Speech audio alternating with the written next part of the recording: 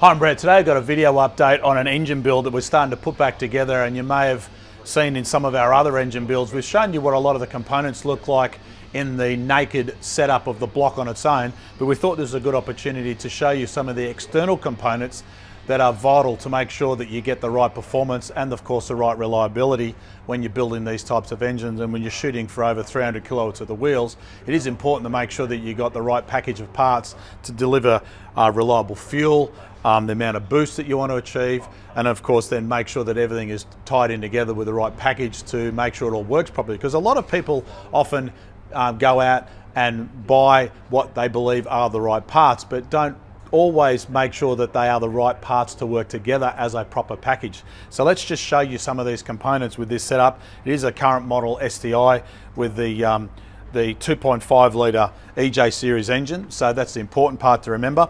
So you may remember we've been talking about Blausch turbos before, so this is a common upgrade with the larger silicon intake pipe that you can see down here now, which allows us to flow even more air into the turbo assembly. And of course the most important thing I want to talk about over here on this side, so we're running split fuel rails, meaning that we run one fuel line delivery to one side of the engine and a separate fuel line delivery to the other side of the engine. And the requirement to achieve this is some fairly significant modifications of the fuel delivery system of the way Subaru provides it factory standard, because this current model car has dampers on the fuel delivery line. It has factory regulators to control fuel pressure, and all of these things need to be modified or deleted or upgraded to make sure that we can then deliver the right amount of fuel to run a split setup. So one of the things you'll notice up the back here, we're now running a GFB fuel pressure regulator, which you'll notice it's got a fuel pressure gauge on the front, which doesn't add any features from performance point of view, but makes us a lot easier when we've got it in the dyno, so we can check fuel delivery when the engine's under load, and conveniently bolts into the firewall quite neatly on the back of this model. And you notice how it's got several lines coming out of it. Some of for the vacuum reference line, and also one of them is for the fuel supply and the return, and of course the two lines go into the engine. Now you'll also see down here, there's a bit of an unusual one, because this is the damper on the factory standard fuel line, but you'll notice this fitting here, which we haven't put a fitting in yet to connect it off. This is where we delete the factory fuel pressure regulator with an aftermarket part that's just designed to bolt straight onto the original factory components.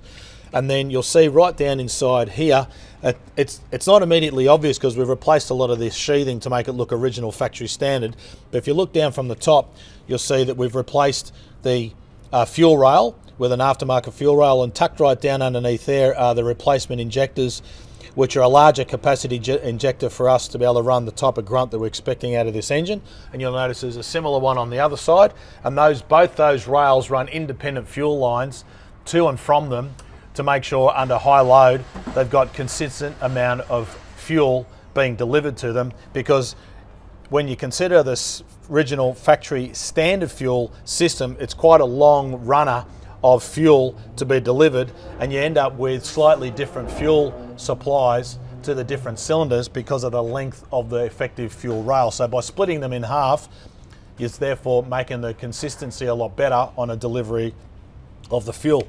Some of the other things that we're running, the client has opted for a Process West front mount oil cooler kit, which you can see is tucked down inside here, and I'll show you a standard photo of that, which we took before we put the front bumper bar back on. And it runs a fitting off the bottom of the sandwich plate, and these are the replacement lines that come down from the oil cooler heat exchanger underneath the engine where the oil filter is fitted.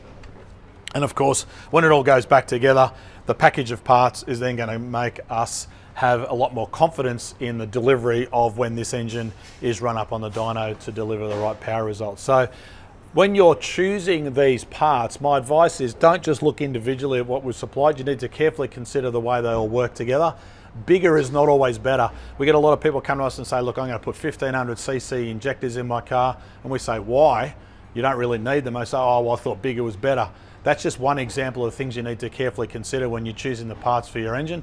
Otherwise, you can end up with something that just doesn't work correctly. It's like having 3 different jigsaw puzzles and putting all the parts together and hoping that all the individual pieces are going to come out with one good outcome. And in actual fact, when you're choosing the parts, it is important to make sure that you choose them carefully, because there are so many choices on the market now. You have a lot of different ways to scope out these parts to deliver the outcome that you need, and by dealing with someone who has built these engines before, you got that peace of mind of knowing they all come together correctly. So follow us on Facebook, YouTube, Twitter and Instagram. We'll give another update when this car is then up and running and back on the dyno, and you can see just how it all finishes all off when we put the intercooler in place and the air intake and all those other components. But for today, my name is Brett Middleton. Thanks for watching.